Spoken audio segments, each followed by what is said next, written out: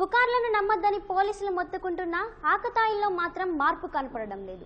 అనుమానాస్పదం ఉన్న నెపంతో అమాయకులను సైతం చితక్కొట్టేస్తున్నారు. గుంటూరు రేపల్ల రైల్వే స్టేషన్లో గుర్తు తెలియని మహిళపై యువకులు దాడి చేసిన ఘటన ఆలస్యంగా వెలుగు చూసింది. జీన్స్ ప్యాంట్ ధరించి ఉన్న మహిళను పిల్లలను అపహరించే ముఠాగా భావించి దాడి చేశారు యువకులు. ఈ దాడిలో మహిళకు తీవ్ర గాయాలయ్యాయి. గాయపడిన మహిళను తెనాలి ప్రభుత్వ వైద్యశాలకు తరలించారు.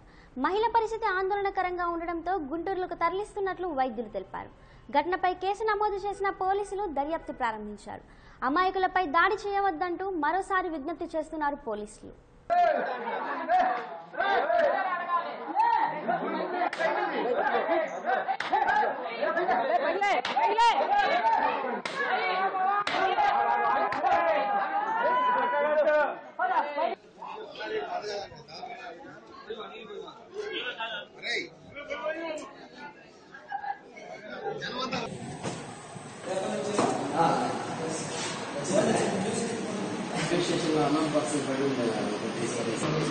రైల్వే స్టేషన్ ఫస్ట్ ఎయిడ్ చేసి